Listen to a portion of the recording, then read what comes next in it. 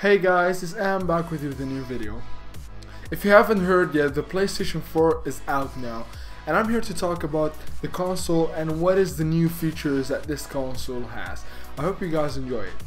Okay guys, so alongside the PlayStation 4, we now have the PlayStation 4 Pro, which has 4K and HDR compatibility, and also packs a 1TB hard drive, which is really good in my opinion, and it also has 2 times the speed of the old generation PlayStation 4, and has a new design also. But in my opinion, the new design is not a big thing like the Xbox One S had with the Xbox One. And in the press conference, Sony also mentioned that you don't need a 4K set in order to play the PlayStation 4. You normally plug in your PS4 Pro on your set, and it will detect the best resolution for you, and it will level it up on the game that you're playing, and you will have the best resolution for your games to play.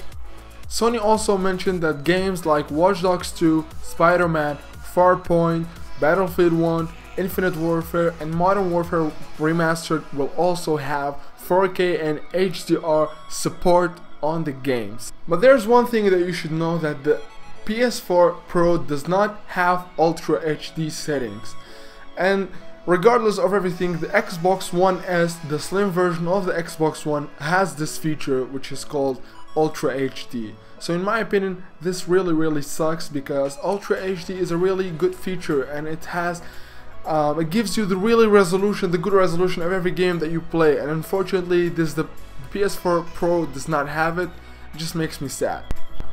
So regardless of everything, if you have a 4K TV, so go ahead with the PS4 Pro. But regardless of everything, we all have been hearing about the PS4 Slim rumors and leaks, and it's all true because Sony in the press conference announced it, and the PS4 Slim, the slimmer version of the PlayStation 4 and the more energy efficient device or console, will be announced or head into the store September 15th, which is actually like a week from now on. So that's really good. I mean, it's not shocking because we've all knew that it was coming, and it's smaller and more energy efficient. It's just something not shocking for everyone.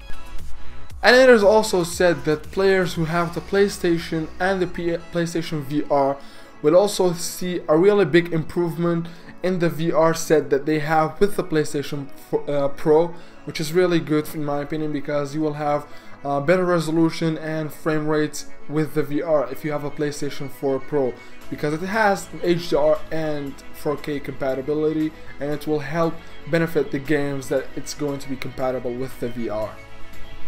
And also another big feature of the PlayStation 4 Pro is the gameplay will have more crisp and double up the resolution frame rates, which is really good in my opinion. And there's another thing that's really good for old console owners, such as the PlayStation 4 generation.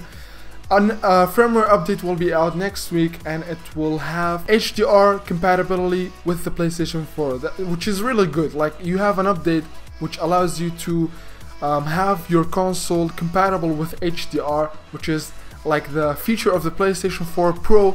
It's gonna be available on the PlayStation 4 with the firmware update. So that's a big hit and a big thumbs up for our users that has the PlayStation 4. So yeah guys, that's probably all. If you have any other news or things that I missed in this video, be sure to comment, because I will be happy to read it.